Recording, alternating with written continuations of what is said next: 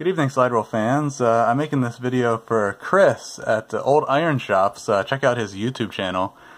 Chris has a hobby of restoring and using vintage machine shop equipment, and I checked out his channel today. It's an excellent channel. It's got lots of videos, really cool explanations, and seems like a pro at what he does. He was putting some comments on some of my recent videos about using a slide rule in some of his computations, so I thought I'd make a little video.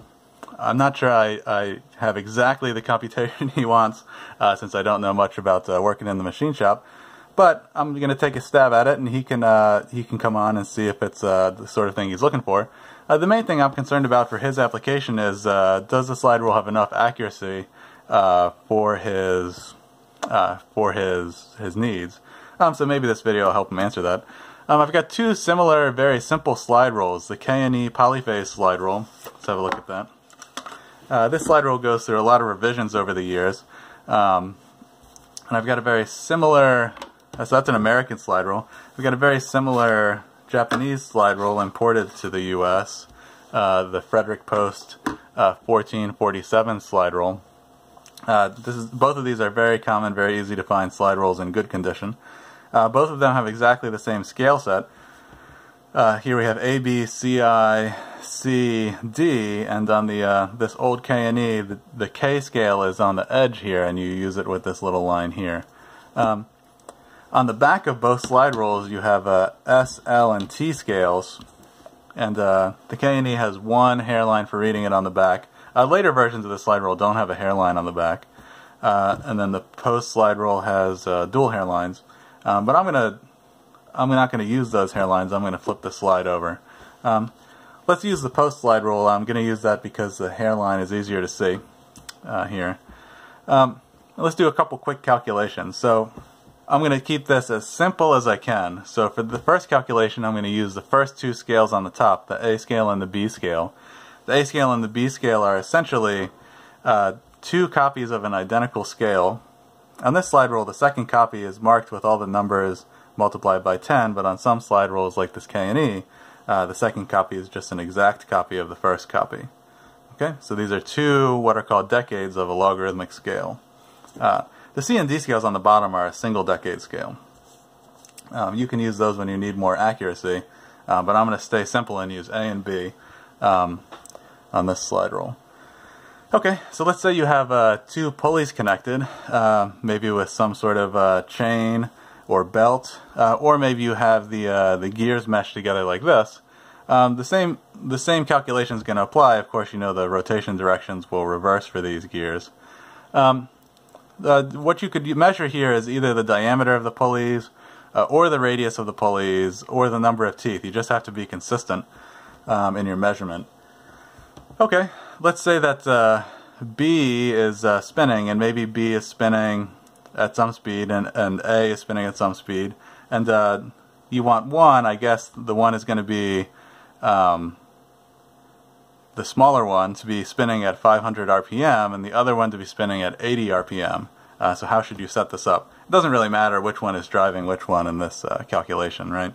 It's a pure geometry problem. The idea is that the proportion you need between the two speeds is the same as the proportion of the sizes of the gears, as long as you're measuring one of these things. So 500 RPM over 80 RPM should be the same as, say, the size of gear A divided by the size of gear B. Okay, so the way you'll solve this, I've labeled them A and B because I'm just going to use A and B on the slide rule here. So I'm going to set 500 on A. Now 500 can be read here at this 5 or here at this 5. I'm just going to call this 5 even though it says 50. So sometimes we'll use the hairline, put that hairline at the 5. Then the B scale, which is just a copy of the A scale on the sliding part, should be set to 80 or 8. See, I'm setting the 8 directly under the 5. Some people, even if there are marks for both of these things, they will just align the marks. This will get you the best possible alignment. Now, if you're interpolating between marks, can we see that? If you're interpolating between marks, using the hairline can often help. But you see what I've done is I've set the 5 directly over the 8 mark there. Okay. Now that I've done that, anywhere on the A and B scale that I put the hairline, I'll read the same ratio as 500 to 800. So for example, if I move, say, to 4, which I could interpret as 400, and I look under the 4, what I see is 6.4. See, here's 6.1, 2, 3, 4, here's 6.5, and here's up to 7. So that's the 6.4 mark. But if I'm talking 400 on A, then I must be talking 64 on B if I'm talking about this ratio. Okay? On the other hand, let's say if I want something set on B, maybe 3.2. So here's 3. Here's 3.2, a little after pi there. Okay. If I set 3.2 on B, up on A I see, it looks like 20. It could be 20 and a hair, depending. So this could be about the same as 20 and 3.2. Okay, I've moved the slide a little. Let's correct that. If I correct my alignment there, 20 and 3.2 looks even better. Okay, let's do a final one. Let's say we want 15. The trouble with 15 is here's the 1, here's the 2, so 15 is here. Okay, 1, 5. The problem is that there's nothing under A there. The solution is that I can use the other 1, 5, which is here. Here's a 1, here's a 2, here's 1, 1, 1, 2, 1, 3, 1, 4, 1, 5. Okay, so what I'm doing is I'm saying, look, I want size 15 on that pulley. Okay. Then if I set the hairline there, I see right above that on A, looks like 93, and it looks like a hair under 94, so let's peg it at 93.9. Okay? So you can either set the size you want on the smaller pulley on B, get the size of the larger one on A with the hairline, or set the larger one on A, get the smaller one on B. And you can just eyeball them if you feel like it. There's no need necessarily to move the hairline once you've set the slide. Now let's just try another one. So what if I want 690 RPM to 335 RPM?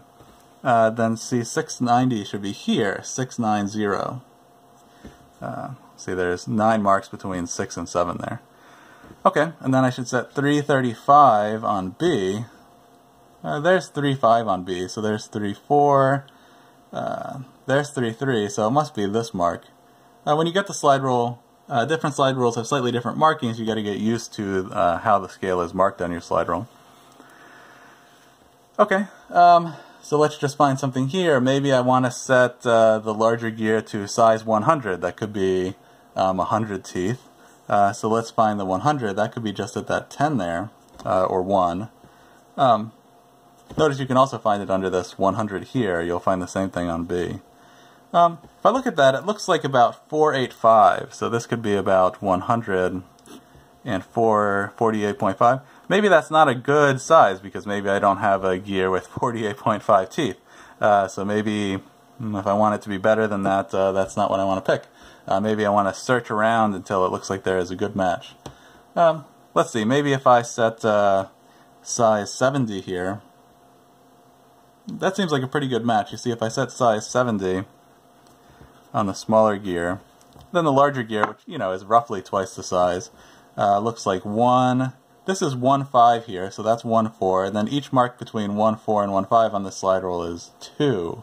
So that's 1.44 that you're seeing there, not 1.42. And that looks like a pretty good match. See that? Okay.